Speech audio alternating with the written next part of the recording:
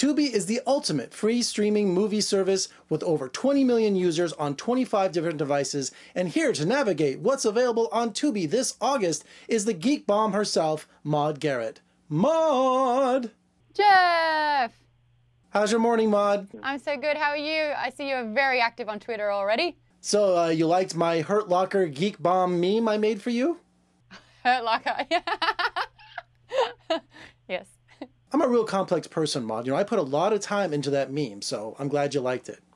Did you do that? Yes, I did that. I am just so talented. That's amazing. No, you shouldn't have. Well, let's talk free movies. Let's talk Tubi for August. You've seen Once Upon a Time in Hollywood from director Quentin Tarantino. And in that movie, Brad Pitt's on the roof changing an antenna, a television antenna, and he takes his shirt off. Well, this month on Tubi, we have Thelma and Louise, where Brad Pitt takes off his shirt too. So we've come full circle now.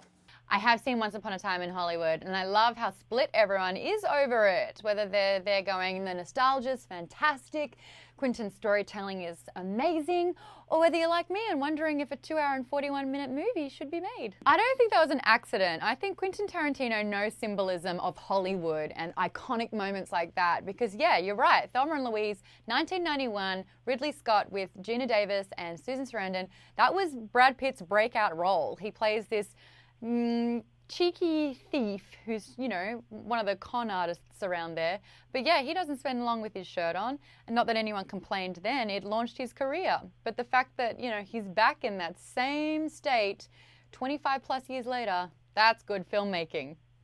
Also in August on Tubi is Four Weddings and a Funeral, one of the greatest romantic comedies of all time. But it's also now a brand new series that's been updated for 2019. Yeah, and I don't think not many people know that. I mean, I was brought up on this classic movie because my mum thinks it's one of the best rom-coms of all time, and we burnt out that VHS. But this is basically where Hugh Grant became the king of the rom-com. He pairs up with Andie MacDowell, who we know from Groundhog Day, and he plays a bachelor who's basically been avoiding love the whole time until he meets her time and time again, and he's starting to realize that fate is playing a part. But I think after that movie, he was hired to do so many more rom-coms. We know Notting Hill, Song and Music, or that movie that had a very ambiguous title with Drew Barrymore. He was paired up with a lot of leading ladies, but I think the best one was with Renee Zellweger in Bridget Jones's Diary, and the follow-up, which is available on TUBI TV, The Edge of Reason with Colin Firth too. Now, I'm embarrassed to say I have never seen any of the Bridget Jones Diary movies, and I think it's because I can't stand her accent. Am I being too petty?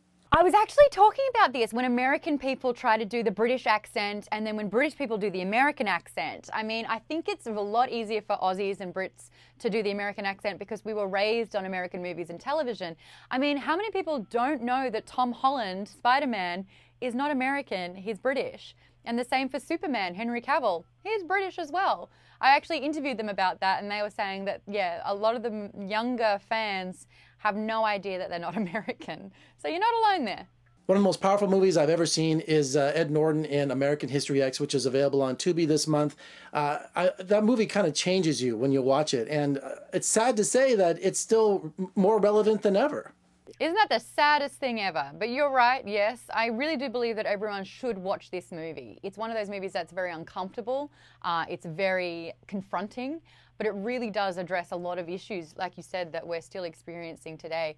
Edward Norton does an incredible job as a skinhead Nazi who develops a huge bout of racism because his father was killed by a black man, and then he systemically basically grows up in a system where he becomes a Nazi, and his very impressionable younger brother follows in his footsteps. And it's like this time, you know, after he does time and he has a different perspective about different races, you know, he tries to bring that back into a new life, and it's probably a bit too late for his brother. Agree with you, super, super heavy, but mandatory viewing. And the fact that you can watch it for free on Tubi is amazing. Also on Tubi is one of the most bizarre films I've ever seen, Confessions of a Dangerous Mind. Chuck Barris of The Gong Show, he was also a secret agent for the government, and I had the pleasure of doing that junket in 2002 also.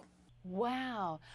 I noticed that about that film. It just really flew under the radar, and I love that TUBI TV is harnessing especially those kind of movies, one that didn't get a lot of attention when it first came out, but still deserved to be watched.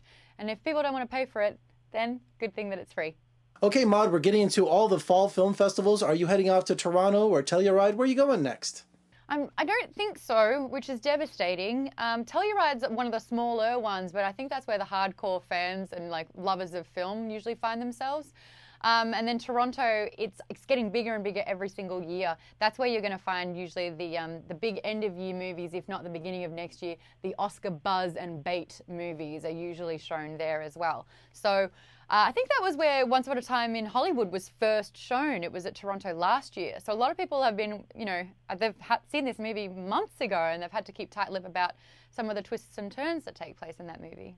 Now, Maude, to be serious for a moment, I wanted to ask you a question that I've been seeing in all the tabloids and TMZ, and we're getting a lot of buzz on this on the internet. What is your obsession with pineapple? I am one of the few people on this planet that is an advocate of pineapple on pizza, and I will die on that hill, even if it's alone. But I recently did an allergy test, and it turns out that I'm 99% allergic to pineapple. So even though all I want is pineapple on pizza, it's not good for me. Ugh. All right, I confess, your best friend in the world, Alicia Malone, I spoke to her recently, and I told her to give me some dirt on you, and she said, ask her about her obsession with pineapple. Really? I nearly got a tattoo of pineapple on me, so imagine getting that and then being told you're allergic to it. Woo, narrow miss. Oh, Alicia was so funny. She's like, yeah, what's her obsession with pineapple? It's ridiculous. I'll tell you what, I'm going to have to get her back somehow. Ask her about her obsession with Jake Gyllenhaal. Oh yeah, everyone knows Alicia loves Jake Gyllenhaal. That's extreme public knowledge. Yeah, he brings it up now instead in the interviews instead of her bringing it up every time, which is great. That's progress, right? I feel like their wedding is days away. Maude, it's always great to talk to you. Thank you so much for telling us what's on Tubi, streaming for free in August. Thank you so much, as always, Jeff. Take care, okay? Enjoy Vegas. Available on 25 devices with over 20 million users, Tubi is the ultimate and free streaming movie service. Make sure you check it out. And for more reviews and interviews, surf on over to my website at vegasfilmcritic.com. I'm Jeffrey K. Howard in Las Vegas. I'll see you next time.